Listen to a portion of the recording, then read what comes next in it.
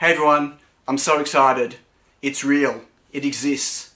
Here, ESP32-S3. I've actually got one in my hands, finally. It's my only one.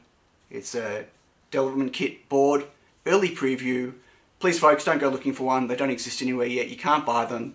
You can't get them. They're not even in production. This is an early sample, but I've got one. I'm going to give you a look at it and talk to you about the awesome new specs on the ESP32-S3.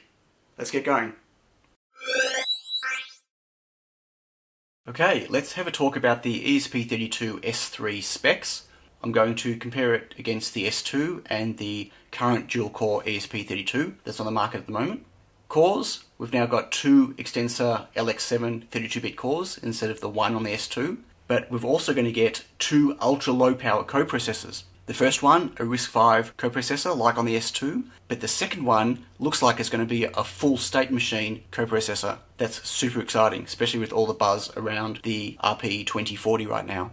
Speed, the usual 240 MHz on each core. Memory, slightly different configuration again. We've now got 512 kilobytes of SRAM, 384K of ROM, the usual 16 kilobytes of RTC memory. External RAM and flash support is now SPI, dual SPI, quad SPI, octal SPI, QPI and OPI.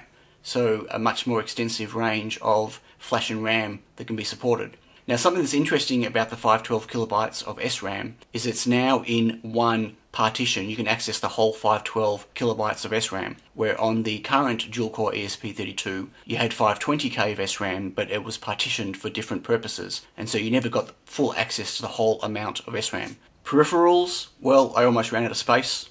44 programmable I/O, up 1 from the S2, but up 10 from the ESP32. 14 cap touch, 4 SPI, 2 I2C, 2 I2S, 3 UARTs, up from the 2 on the S2, 2 DACs, 2 ADCs, 20 channel. Sorry folks, they're the same ADCs that we're used to on the ESP32. No improvement there from my understanding. 4 RMT channels. It's got TWAI, which is basically CAN bus, LED PWM up to 8 channels, 2 SDIO host interfaces, a DMA controller with 5 channels up and 5 channels down. That is nuts. LCD interface, including now YUV support as well as RGB. Full speed on-the-go USB and the camera interface. Finally, with connectivity, we've got Wi-Fi 4 still, that's 2.4 GHz, including the time of flight. And now Bluetooth comes back with Bluetooth 5, with classic BLE and Bluetooth mesh. Now they're currently stating 5.0. I don't know if it will be 5.0 or 5.1 or 5.2. Time will tell. We'll have to wait till the actual silicon ships. But it's a really impressive set of features and peripherals and has absolutely raised the bar on what you can expect from Espressif. It's very exciting. So let's have a look at the board that I received. It's a pretty stock standard looking Espressif development kit. Many of you will be used to the look of it by now. I should just quickly note that mine arrived with the reset button broken inside the package that it came in. It also came with some bits of a button. So I haven't tried to put it back together again yet. Thankfully, I don't think I need to use the buttons because it's got an auto reset circuit over here, so I should be able to just flash the board and use it without needing the button. The membrane for the button's actually still there, so I can push it down if I need to. I might try to see if I can put the button back together again. It's not the end of the world. The board itself has the module on the left, pretty similar to the way all of their boards are now. And all of the circuitry on the side, voltage regulator and an onboard CP2102 as a serial UART. It's got an onboard RGB LED, but there's no other onboard LEDs at all to flash. There is a little power LED just over there. What's interesting about this module is that it's actually got 8 megabytes of PSRAM on it and 8 megabytes of flash. I don't know if they're going to actually release a module in this configuration or not, but that's pretty cool. Now the chip itself just looks like a standard ESP32 chip. It's a QFN56 and it's the same pitch as the ESP32-S2, but just for clarification now, because many of you have asked, it is not a drop-in replacement for the S2. You cannot lift an S2 off and put an S3 on. In fact, you'll probably damage it by doing that. On the back, we can see ESP32-S2. I don't know what the ADAX-1 is. That could be a code name, I'm not sure. Sometimes Espressif put code names on their products. I should also note that it doesn't actually mention S3 on the chip at all. So let's plug this in and have a bit of a play with the IDF and see if we can get it to do anything. Now remember, there's obviously no Arduino support at all right now for this. There's no MicroPython, there's no CircuitPython, because there's just no silicon around. But there is some early preview IDF support. So we'll see if we can boot this up and make it at least do a hello world, or maybe even blink an LED. Okay, I've got a terminal window open. I've got the ESP IDF installed. And if I do git status, you'll see that I'm on master. It's ready to go. I've also got the S3 connected to a breadboard over here. It's plugged in, and the reason I've got it on the breadboard is I want to do the blink example, and because there's no onboard LED to blink, you need to plug in an external one. So I've got a little blue LED here and a resistor, so I'll plug those in a moment, but I need to make sure that I've got my environment set up correctly. Okay, I do. This is not going to be a tutorial on how to use the IDF, folks, just letting you know. I'm going to go into CD examples, getting started, blink.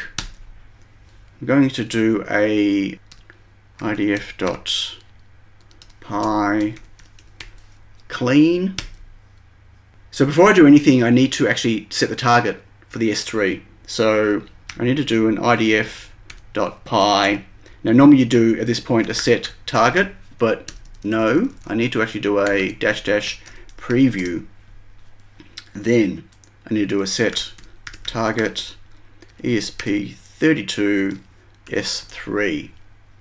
And that's going to go through and reconfigure the project to use all of the S3 components. So I should now be able to do an idf.py flash. Actually, no, I can't, because I need to tell her what port I'm on. By default, it's going to look for a different port name. dev/tty.sl. Why is it not picking it up? Right, because it does not like doing an autocomplete with the IDF there. So for /dev/tty.sl. Right, that's what I want.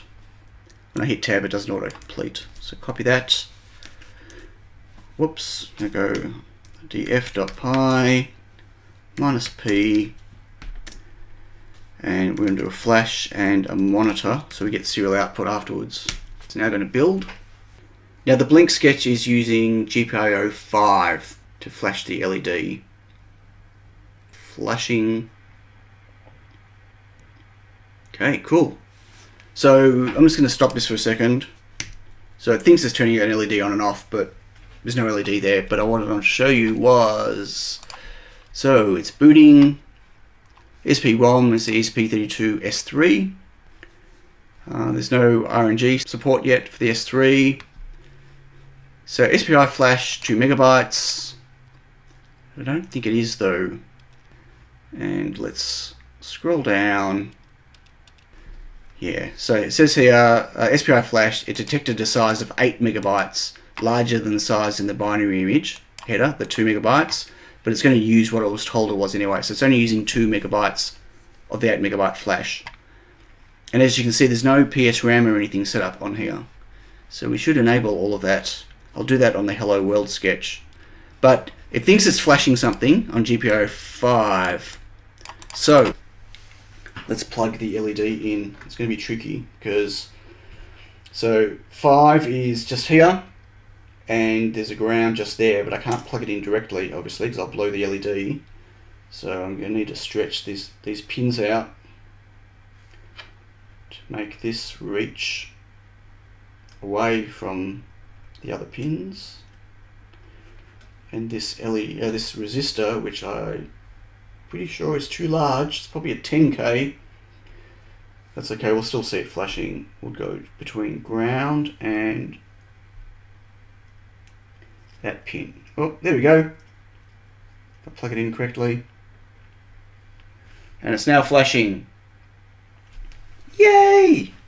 So, it's working, it's flashing. Let's have a look at the Hello World code, because I believe that dumps out memory and stuff. So cd ...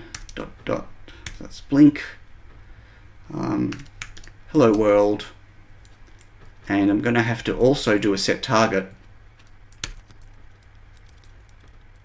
So by default, all of the projects are not set up for the S3. And then I'm going to do a menu config. I'm going to have to turn some things on and play around with some stuff. So menu config. Okay, so as you can see, ESP32-S3 beta version.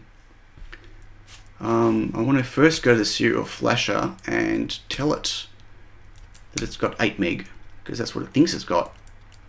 It was using 2 because that's what it was set to. And I want to go to the component config to ESP32-S3 specific. I want to turn on SPI RAM. Configuration. Auto detect is fine. I'll just tell it it's that because that's what it is. Initialize SPI RAM during setup. Yep. And I want to tell it to be my. So right now it's set. You need to use malloc to use it, but I'm going to actually tell it to be the heap. So it's going to use the heap caps. And so that should give us the whole heap. The whole amount of memory should be that 8 megabytes of PS RAM. Okay, it's good. And I want to now save it. Yes.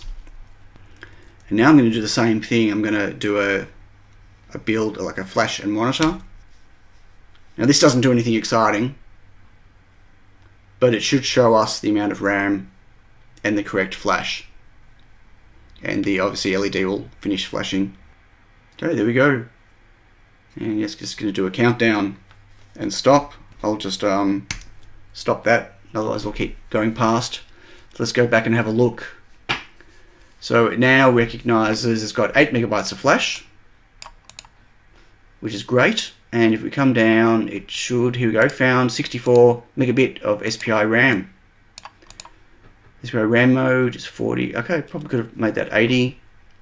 And it's been initialized. And now if we go all the way down, here we go. This is an ESP32-S3 chip with 2 CPU cores, Wi-Fi, Silicon Revision 0, 8 megabytes of external flash, and minimum free heap size is 8 megabytes approximately.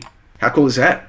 So it's working, flash and RAM. I mean, you know, I don't know what else you can really do with the board right now without having any other development environments for it. But there it is, ESP32-S3. It does exist, and I will be building hardware around it, and I cannot wait.